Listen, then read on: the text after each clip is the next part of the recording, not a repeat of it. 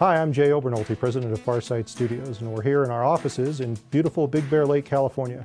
Today I want to walk you through all of the steps involved in taking an actual pinball table and recreating that table in video game form. So we've been doing video games for 23 years. We got our start doing pinball video games in 2004.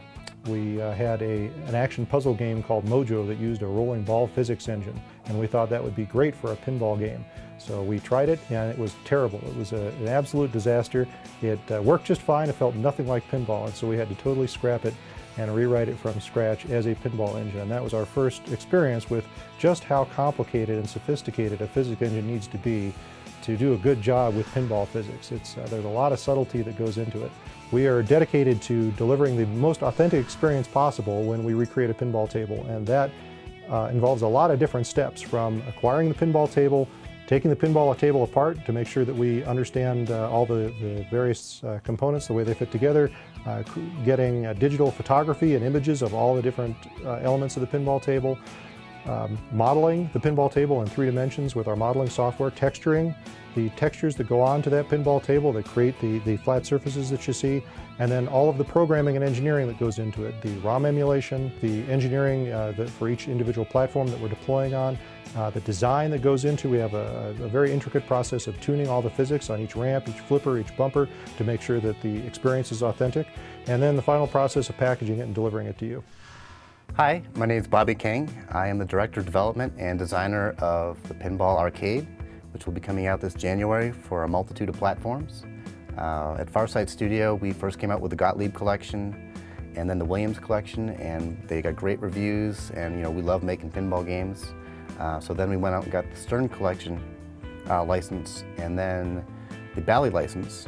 And one of the things that we're very excited about is that we are also getting ancillary licenses, so that if you combine the tables that we already have the rights to, through Bally, Williams, Stern, and Gottlieb, now with the ancillary licenses and the number of tables that we're going to be coming out with, we're going to be covering something like 90% of the top 40 games of all time.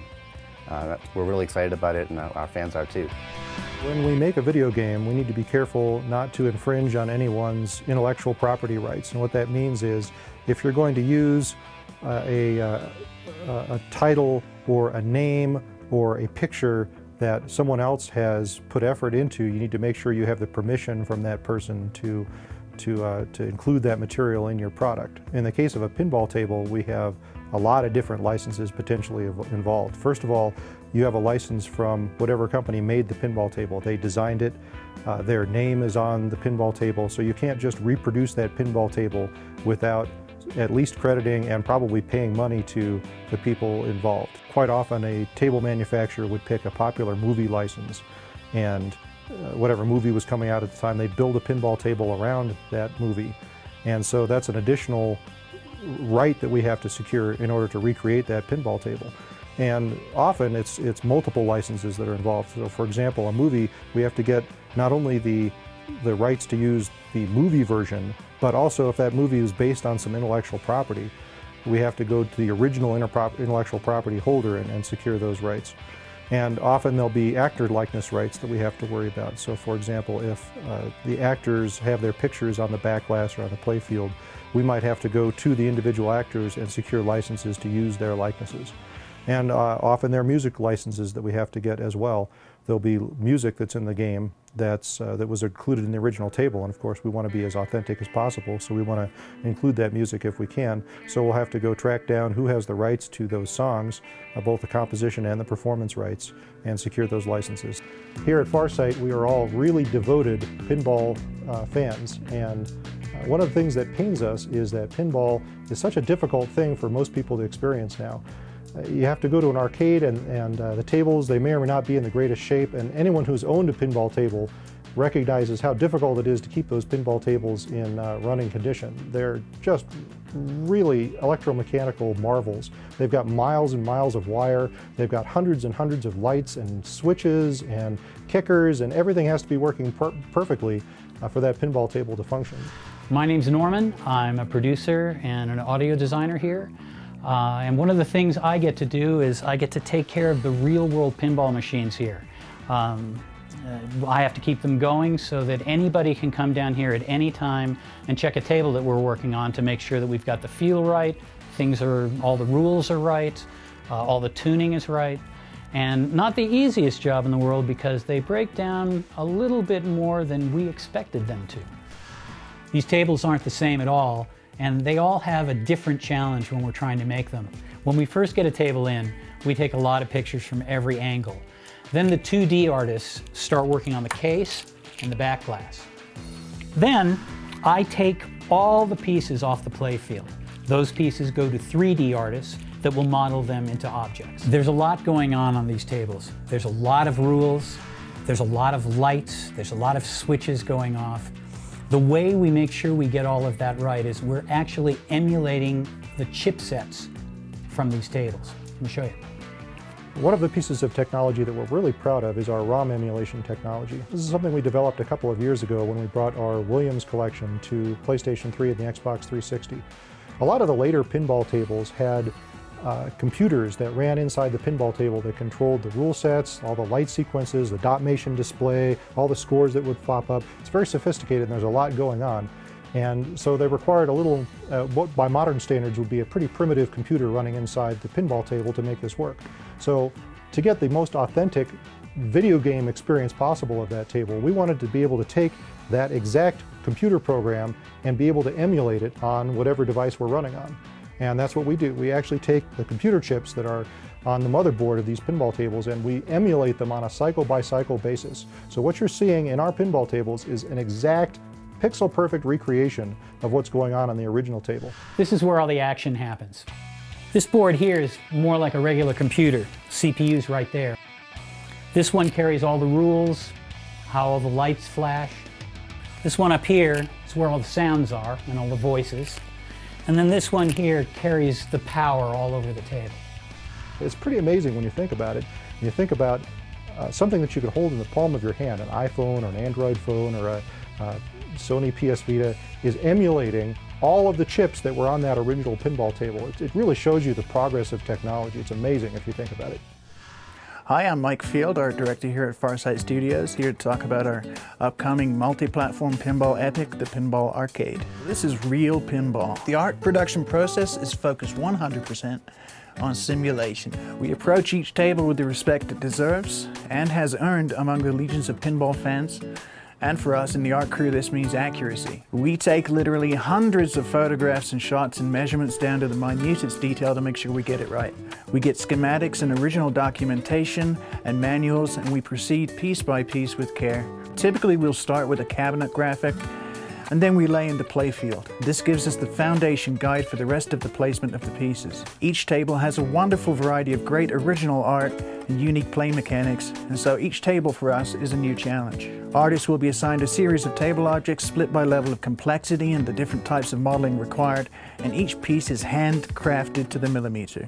This involves 3D geometry, what's called an unwrap phase, which is kind of technical, but it means that each part of the surface gets its own unique mapping coordinate upon which we place the texture maps. The texture maps are partly hand-painted and part photo-referenced, we make sure we get it exactly right. As the pipeline of objects flow in, they go to another artist, who's responsible for putting them all together. Unfortunately, unlike the original pinball manufacturers, we don't have miles and miles of cable to deal with. But like the real pinball tables, we do put just as much care into every piece. So its conditioning, its scale, the position, motion, and appearance are exactly right. Finally, after weeks of labor, these pieces arrive, all combined together to me for final conditioning. What this means is a cohesion pass where we add lighting, we touch up the texture maps, we put in shadow maps and make sure that everything blends together and looks like the original table would. What I love about our product is that when you play the tables on the end device, whether it's from the little Apple and Android devices through the tablets all the way up to the Xbox 360 and PS3, you immediately get the sense that you're playing real pinball. This is not fantasy pinball. These are the original tables from the old arcades, and they've been put together and developed with the assistance of the original manufacturers. It's the real deal, folks. I love it. I also wanted to show you some of the stuff that I do on a day-to-day basis. Over here, I will show you what my primary role is on making these games, and that is tuning the physics. We've come a long way since the Gottlieb collection, improving it for the Williams collection, and now we've revamped it again. We can now make the ball move a lot faster, and we have different ways to manipulate gravity. Those are two of the best things that are going to make our game stand out as far as being the best pinball simulation of all time. In the past, as far as gravity was concerned, I could only increase gravity, make things push down more, and now I can actually angle and tilt things, the table, which gives a much better pinball feel. Like if a ramp shot is a little too steep or not steep enough, and I get the ball moving a lot faster or slower. Right here, this menu is showing you some of the physics for each of the objects on the table. For example, how bouncy each of the rubbers are, the flippers, the walls, the metals. I can tune, and I have to tune to get the table to feel right, each thing separately.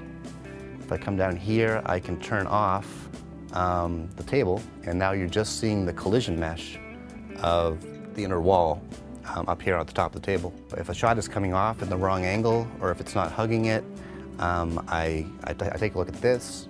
I can manipulate the numbers in my spreadsheets, and if something is still wrong, then I'll go to the artist and we'll have to change the way that the polys are affecting the ball.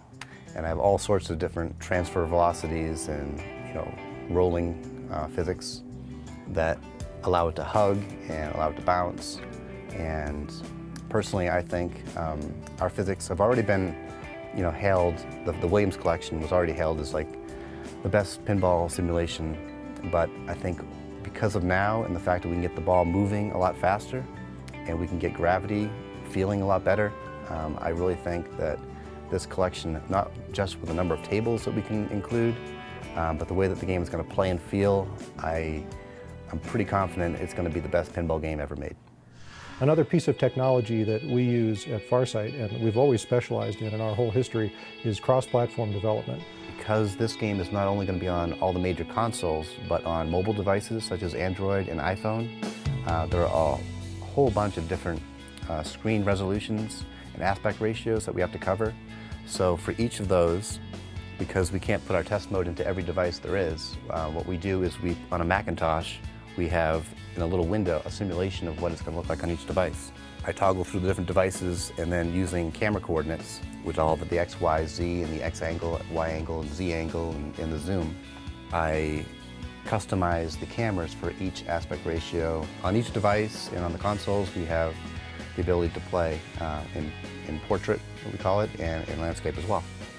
When we do a video game for a publisher on a console, we will do it not just for a single console, such as the PlayStation 3, but we'll do it simultaneously cross-platform on PlayStation 3, Xbox 360, Nintendo Wii, perhaps the Sony PSVita, the Nintendo 3DS handheld, and we have built technology that's taken many, many years for us to perfect that allows us to deploy content very inexpensively across a lot of different platforms. And the reason that that is important is that to undertake a project like the Pinball Arcade requires a big investment from us. There are a lot of different licenses we have to get, a lot of investment that we have to make in creating each pinball table, and the more platforms that we can deploy our product on, the more consumers we can reach, and the lower price we can charge people, because we don't have to sell as many on each platform to be able to recoup our costs. So we're very proud of our ability to deploy on all these different platforms, and I think consumers will enjoy it because you as our customer are going to be playing it on whatever device you happen to own, rather than having to go seek out a device that we're compatible with. For me, it's very much like traveling into a bygone era of arcades when pinball was king. It's hard not to love these old machines. I think, in a sense, we're archiving and preserving the legacy of pinball, and at the same time we aim to bring these amazing machines alive again for a whole new generation. We bring everything except the smell of sweat and bubblegum. You can bring that yourselves.